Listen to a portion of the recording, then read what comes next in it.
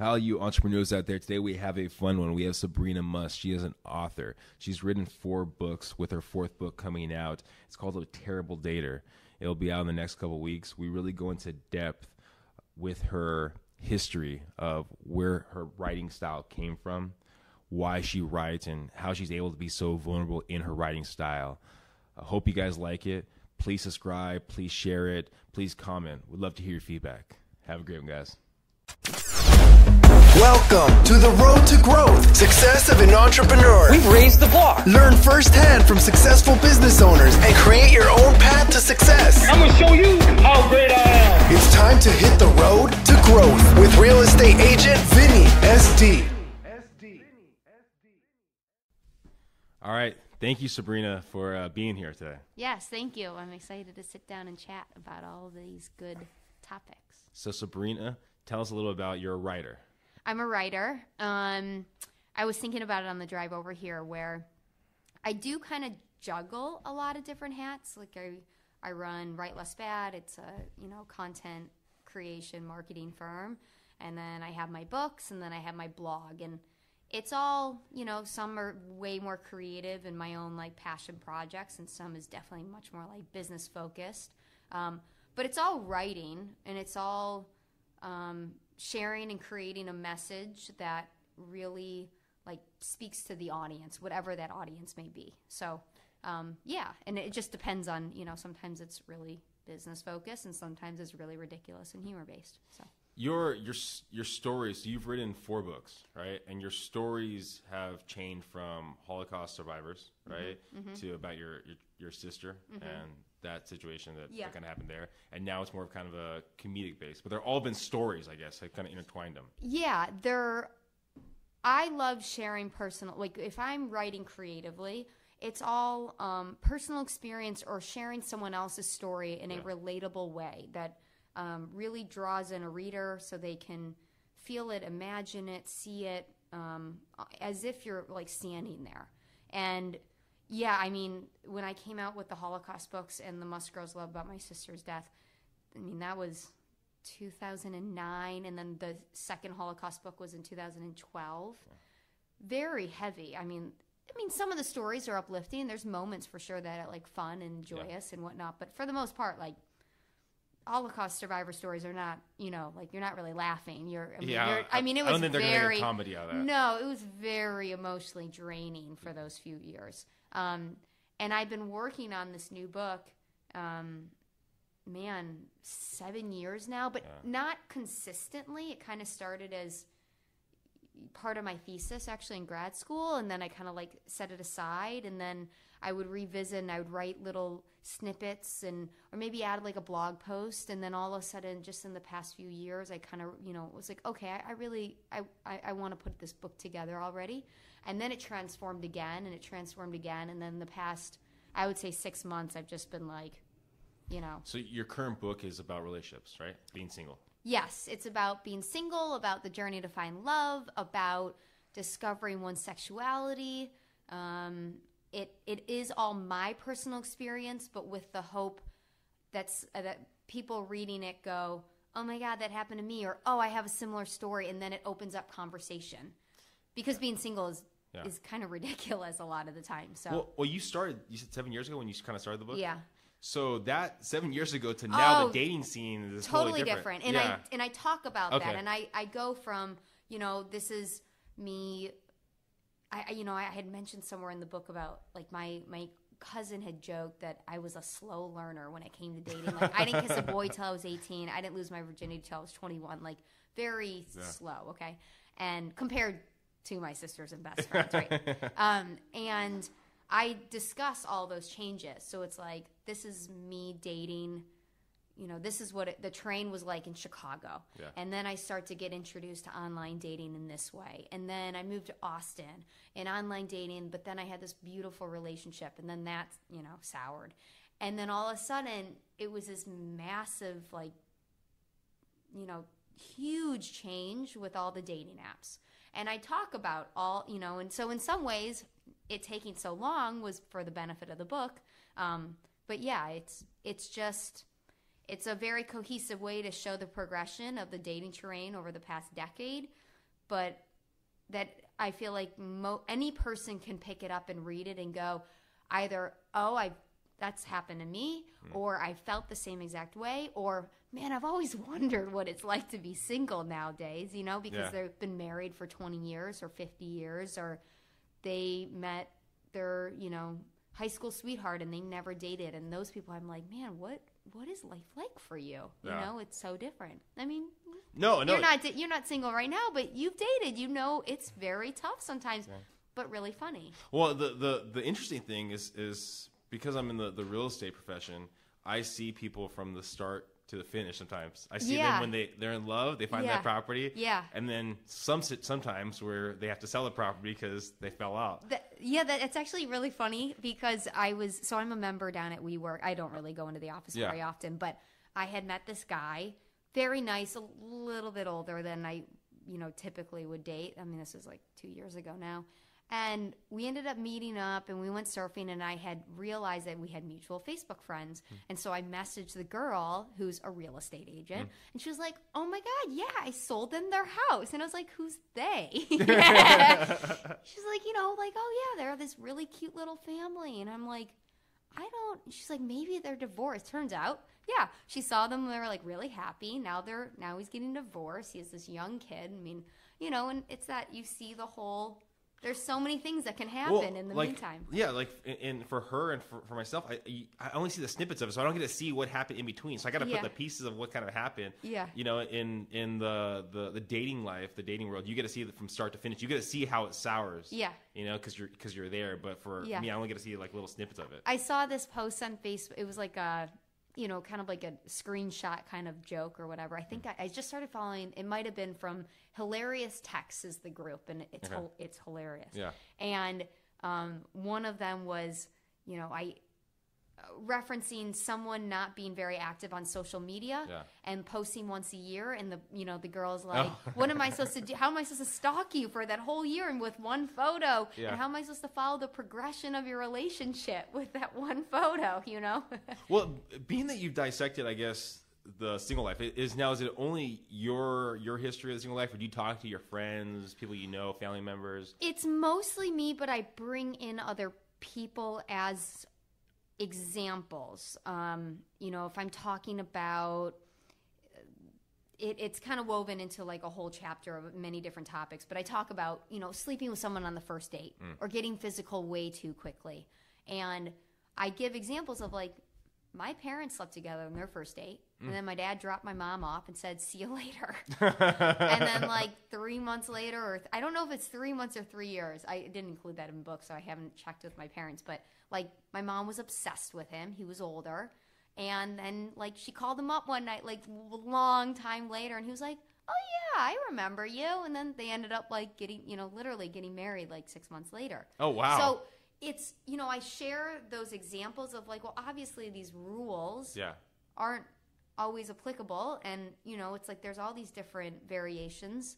But it's mostly my experience. Yeah. So. I would think, like, and this is just what we're talking right here, I think one of the questions I would have, the rules, because I haven't been single for a little while, but it would be how quick after you meet the person or go on a date can you friend request them? Or social media request them. You know what I mean? Like, that seems, because stalking, and someone could be like... For sure. That's funny, and that's not something I discussed, but it's something that I probably should have discussed. I don't typically friend request. I have noticed myself requesting, like, if I think a guy's really cute, and it's very rare, because, like, most of the time in person, they're kind of awkward. But, it might be, like, a mutual friend. But for whatever reason, guys end up, they'll just friend request me. Yeah. And I'm almost hesitant to accept it because even though, like, everything's pretty out there and a lot of my posts are public and you can go on my blog if you really want to, like, find out about me. Yeah. But there's some things I keep just for my friends, you know? And I'm like, man, like, I'm going to scare the shit out of this guy. And so I avoid accepting the friend request. But I agree. Like, there's some guys you, like, go on a date and then within, like, an hour it's, like, friend request. And I'm like, no, too soon. Like, go, you can stalk around, whatever, do whatever you're going to do. But just, not yet. Yeah, some kind of boundaries. Well, so you're going back to your writing. Your stories are about emotional, funny, emotional, but also, can be sad, from based off where the stories. Yeah. Have you always been a storyteller growing up?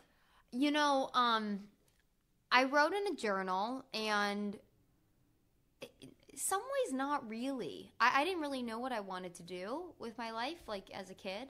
And I only became, quote unquote, a writer after my sister's death, when I started working on that book, which I didn't even realize was a book until like months into it. Yeah. Everything is just kind of like, I've just kind of like tripped over everything else. Like, okay, I guess this is what I'm doing. But no, I wasn't like creating. I did well in English class, but I wasn't creating stories in this way. Yeah. I would more so create them in my mind, or like I'm a very active sleeper. So like I create a lot of stories, and I might share it by myself, but it's not, I wasn't standing in front of a crowd or publishing these like short little stories as a grade school kid. So the story about your sister, right? The book that you wrote. Yeah. Were you writing it then just to get it off your chest, or are you writing it for the idea to build this book, something for your? Yeah. So originally it started as I originally wrote an article. Ended up being included in the book, but it was how I used yoga to help myself grieve, and it wasn't. I thought, okay, maybe I'll just like publish it in a magazine, and someone may relate to it. And so my sister committed suicide, so there's a lot of like suicide awareness with it. Yeah. And it wasn't until someone said like, oh yeah, the book you're writing, because everyone knew that, most people around me like knew that I was writing. Yeah. And a lot of it was just that I didn't want to like forget her. Yeah. And I wanted to understand what happened, because it was a very complicated, like her death investigation like was just closed a year ago. Wow. So it was like a very complicated scenario. It wasn't just like she killed herself. Yeah. We thought there was like foul play, which I still think there's foul play, but we didn't investigate it properly. Yeah. I was 21 years old at the time. 21. My parents were, kind of like totally just blown apart. Yeah. And so it didn't start as I'm going to write a book about this. Yeah. It just like it developed into that. Yeah. And then I pretty much obsessively wrote and worked on that for like a year and a half. How did you? Because I'm assuming there was probably some adversity trying to get the book out there. Right? Yeah. So how did you overcome that, or what happened there? Most people, I think today in 2019, suicide awareness is much more accepted, or people aren't so afraid. It's just become, it's very prevalent. Like it's almost an acceptable thing to consider. Where when my sister died, I knew that she was struggling that night, like because it was a pending divorce and all this other stuff going on. But it was literally the last thought that would have ever crossed my mind. And nowadays, I think that everyone jumps to it. And so a book coming out now, it wouldn't have any type of like, friction to it. But it was received pretty well. Honestly, the most friction I got was from my family. Oh, wow. Was for my sisters. They weren't super thrilled about it. Yeah. But the living ones. But people really related to it. But I also, because it wasn't just about suicide. It was my sister was bipolar. It really talks about our family dynamic. It talks about grief as in general. Yeah. It goes into a lot of different layers. So. Well, and I think we all have some sort of suicide tendencies, or we think about it every once in a while. And it's probably even tougher too. Like we're talking about just like the snippets of people's life, especially on social media. Yeah. Where you only see the positives, and now you weigh yourself against someone else. I just wrote down like a little blurb just to get it out of me. Yesterday, 2 days ago, I saw this article. Someone had shared this article. I mean, the girl committed suicide in 2014, I think. This young girl at UPenn literally like jumped to her death off the parking structure.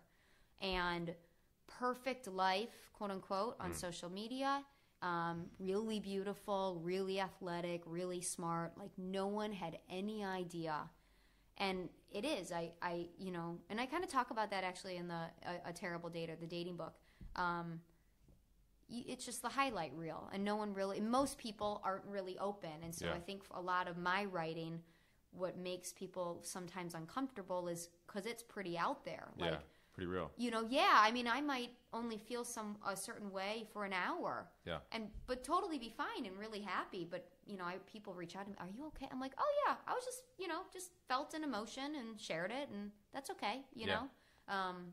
Especially, certain anniversaries and dates and experiences kind of, bring things up. Yeah. But 100%, like, who someone is on social media in some situations really is that person. Yeah. And in many other situations, they're very lonely, very unhappy, or they just have snippets of that and they don't share that. I think it's a human emotion. It's very natural to have moments of loneliness, to feel like you're not good enough, to compare yourself. I mean, that's reality. I think it's, for some people, it's a sign of weakness by showing that vulnerability out there. 100%. And so they're I totally agree with you. Now, being that you've written already 3 books, I'm assuming getting those books just out there, getting them published, getting people to read it, makes you money off it. Mm-hmm. Like, were there struggles in accomplishing that, or?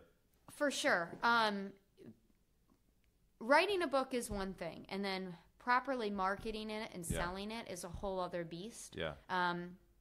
I didn't do it, however way you want to define right. Yeah. The right way, in my opinion. I was with Must Girls Love. Yeah. The Living Witnesses was kind of its own thing. My mom's a photographer, and she took the photographs of all the survivors. We covered like 400 international, like living survivors, wow. which was like, really spectacular. Like, you didn't even know that there were that many living, you know? And really, really fascinating people, had been through one of the most tragic things in the history of the world, right? And so they kind of dealt with, like, promoting that and selling that, but it really didn't make money. It's more than anything, it's a passion project. Yeah. It's how can we educate people about these stories, they're real people. It's not just a black and white photo that you see of a kid in the Holocaust. Like, they're real people. They're your friend's grandparents. Yeah, kind of exactly. thing. Right. Okay. So with Must Girls Love, I was so young that I just didn't know what to do. Yeah. Right. And so a lot of what I'm using right now is, I'm going to be hosting a release party somewhere in San Diego. I'm still trying to, like, hammer out those details and figure out if it's going to be down at WeWork or up in Encinitas somewhere or La Jolla or wherever it is. And then also one in Detroit on February 21st. But it's how can I use my network of bloggers, because I run SabrinaMust.com. Yeah. How can I use that network as well as other bloggers to really reach as many people as possible? Because I really do, like, in my heart of hearts, I just feel like any person that picks this book up is going to relate to it, because every single person wants to fall in love. Yeah. And every person has done the most ridiculous shit over the years to find someone that gets them. Yeah. And so there's a ton of marketing that goes into it. And, I'm still trying to figure out what is the best way to do that. But a lot of it is just, okay, word of mouth. Word of mouth. How can I get on, do more interviews, have more coverage on, online magazines, have the right people that have a larger audience go, I really like this book, you should read this too. Yeah. Because it's all about just connection and feeling like you're not alone, and but with so much humor along with it. But that's really, like, the underlying message is, hey, we're all the same. Everyone wants the same thing. And let's just laugh about it and learn from our mistakes, or at least learn from mine. Yeah. I guess it's maybe the best way to. So I'm offering myself up on a platter to just be completely humiliated. So, like, being what you've learned now, because you've already accomplished by having a couple books under your name, right? Mm-hmm. Being what you learn now, is there something you would give advice to your younger self, or maybe a younger writer? In terms of how to write the book or how to market it? Well, how to write the book, how to market it, how to... I think one of the things that took me a while with Must Girls Love, I wasn't finishing the book, and I didn't understand why. And then I had this experience, and it was like, oh, I really need to talk about how I was really struggling. Yeah. And I put this block up where I was very open throughout the book and like really raw. But there was a section like literally like cut out of the timeline of like, hey, this is what was really going on with me. Yeah. And so what I learned is that that's really what people connected with the most. Like the realness of, you know, yeah, we know that someone struggles after death, but like, what does that really look like and how intensely? And so with A Terrible Dater, I tried as best as I could really not to hold back. Yeah. But also be really intentional with like, you know, we were joking before this podcast started where, I mean, there are a million more stories that I didn't put into the book, as embarrassing as that is. Like, you have to be very choosy with what is the overall picture that you're you know, like what is the message you're delivering, and what stories, even though there's like this, you know, huge bank of them, which ones are going to make the most impact on a reader, to make them at the end of the story go, yeah, this is how I should, you know, I want to feel this way too, and I want to use this book as like an inspiration to, like my last chapter, I think the last chapter is titled "Fuck It," you know, and it's just, I mean, the crap that you hear from people all the time and the pressure, and it's like, you know, just have kids, get married, do this, you know, it's like, Jesus Christ, I feel like I'm still 16 years old. Like, leave me alone. So, yeah. It's kind of funny how you break it down, because really you have the peer pressure, like in high school as younger, okay, you got to do this. And then even in your social circles, peer pressure when someone has a kid or gets married, so on and so forth. Yeah. I have a girlfriend of mine always says, she's old, she's late 30s, maybe. Hopefully I don't mess up her age, but late 30s, she's a comedian, and so she's super funny about it. But she, you know, she'll say like, I'll post a picture of me holding my friend's kid, and the amount of comments like, "Oh, that looks good on you," or I had this woman reach out to me. I don't remember what the connection was, but it was a matchmaking service where she was asking me like, "Hey, can you help me find someone?" I love matchmaking, and I don't really do it very often, but I do love it. Yeah. And I go, oh, you know, well, I'm not, you know, I have maybe a couple people in mind, but, you know, da-da-da-da. And I reference my boyfriend, or like, you know, I'm in a relationship right now. I'm not really like hanging out with, like going to like bars that I could like look for you, you know, that often. And she wrote, oh, congratulations on your, you know, as if like it was such a relief to her and to people like, oh, you found someone. Yeah. Well, like, so am I not okay if I don't have a boyfriend or girlfriend, if you're, or whatever, gay, straight, man, woman, it doesn't matter. Yeah. And it's just, it's that mindset of, you know, this is what you're supposed to be doing, which is very hard. I mean, it's so built into us, and it's very hard to kind of go, okay, like, I hear you, but that's not, like, I'm going to do it my own way kind of thing. Well, there's even, like, I've been lucky enough to travel and live in other countries. Yeah. And you see how relationships are formed in those other countries, or how a relationship should be in those other countries, and you go, wow, I thought relationships were this way. Yeah. Okay, no, that was the way that my circle told me it was supposed to be. For sure. Every culture is different. Every culture, you know, I mean, obviously it depends on the area. There's very few places in the world that really don't, you know, operate as quickly as the U.S. Yeah.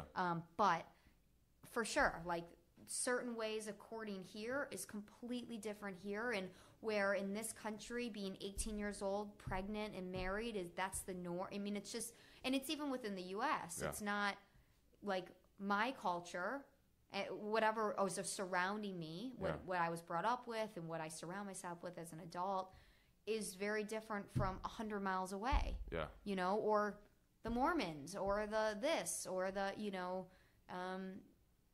I don't know, you know, I mean, it's just every culture's so different, and it's how can you figure out what works for you, not just acting because you're out, like, feel like you're pressured to do something. I don't know. No, but it's all commentary. Yeah, it's all, you know, and not to say that I was reading through my book. I was going through like the last edit this weekend, and I even thought to myself, I'm like, man, I'm not even following my own advice. You know, it's like, you think it, you say it, you write it, you feel it, and it's still hard sometimes to go, just stick to your guns. Like, that's not what you want to do right now. Like, just do what you want to do. So, I don't know. It's having a relationship game plan, right? Oh, I know. I'm just like, I say to my boyfriend, joke it, like, I can't remember. I'm like, yeah. I'm like, you're not I'm like, yeah, don't propose to me right now. Aren't you so, and I'll always say, like, aren't you so happy I'm not one of those girls, like, begging you to, like, please, I will say no. Not ready, don't want that right now. So if you guys listening love this kind of humor that Sabrina offers, get her new book. It comes out again when? Valentine's Day. And there's going to be a couple release parties. I'm planning one for San Diego and one for Detroit, and then maybe kind of in between. But Valentine's Day, I thought that would be hilarious.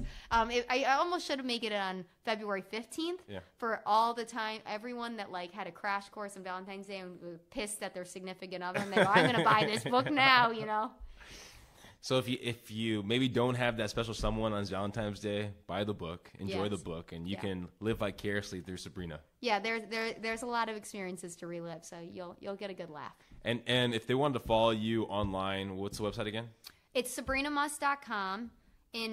Most of my social media is at the Sabrina Must. So for Instagram, Facebook, Pinterest, I think.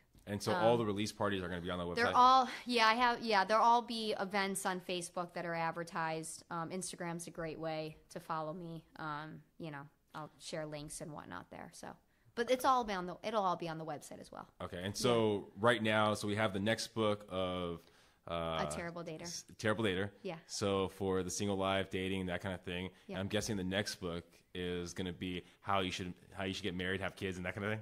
Yeah, maybe. All right. Well, thank you, Sabrina. Thank you. We enjoyed it. Have a great one. If you guys want to take a look at our website again, SabrinaMust.com, please subscribe, Road to Growth, share it with your friends. We love to hear your feedback. Thanks. Thank you for listening to The Road to Growth, Success of an Entrepreneur. Please like, subscribe, and stay connected. Visit www.vinnySD.com. Yeah, I created a website. Hope to see you again next week. Team Vinny SD, signing off.